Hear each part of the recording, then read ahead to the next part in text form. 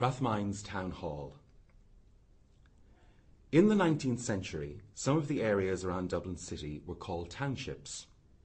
They were like small towns in themselves, each with their own town hall and town commissioners. Nowadays, these would be called councillors.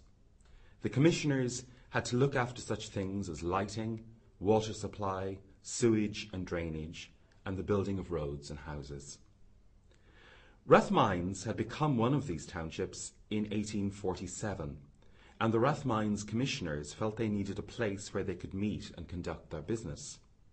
Their first house was at 71 Rathmines Road, so it really became the first town hall. In 1880, the township of Pembroke, which was close by, built a new town hall. Well, the Rathmines commissioners, who were very proud of the job they were doing in their area, thought they should have just as good a building, or even a better one. Work on Rathmines Town Hall began in 1895 on the site of the previous town hall. The commissioners asked one of the best known and respected architects of Ireland, Sir Thomas Drew, to design this building.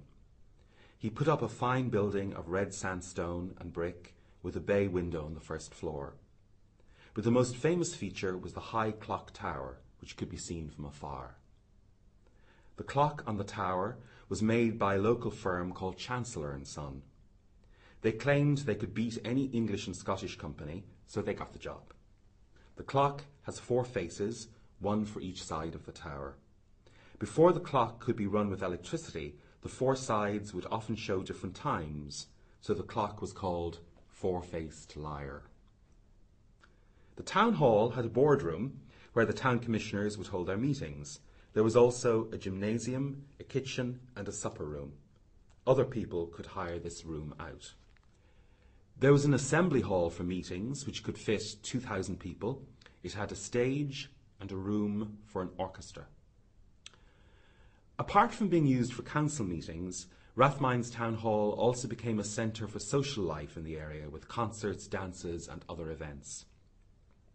Percy French, who wrote many well-known songs about counties in Ireland and who had his own theatrical company, gave many performances in the town hall, and one of the first moving films made by a man named Edison was shown here in 1902.